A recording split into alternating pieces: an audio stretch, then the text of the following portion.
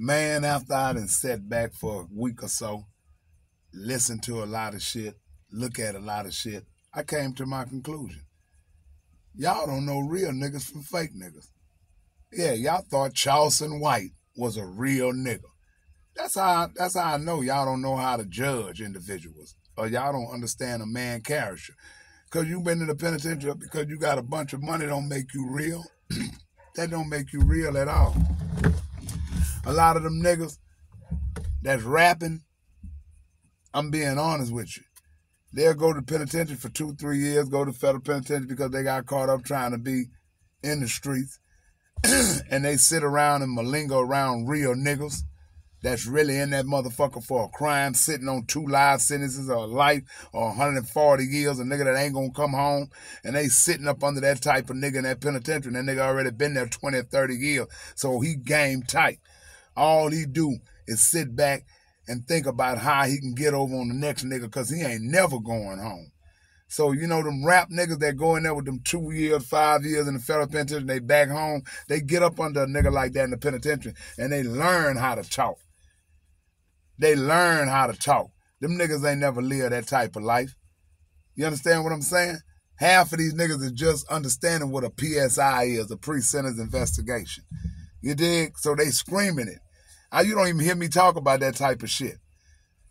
I did almost 33 and a half years in the can, man. You know what I'm saying? My number in Louisiana is 112676. 112676. My number here in Texas is 607370. See what I'm saying? You know what I mean? So I've been doing that in the can, man. So I don't really get out and want nobody to applaud me from getting out of penitentiary. You understand me? If I wanted applause from getting out of penitentiary, I would have never went in the penitentiary. You know what I'm saying? Nigga don't owe me nothing when I get out the can because nigga ain't put me in there. And half of the niggas that say they glad to see you when you was in there, they ain't never wrote you a letter. They ain't never came to visit you. So nigga, how in the fuck is you so glad that I'm out and about, but when I was down, you was nowhere around? See what I'm talking about? All these hoes want to run up on you and give you the pussy. Bitch, you ain't seen me a dime while I'm in there. You understand me? You ain't even put no money on Secure, which is the telephone.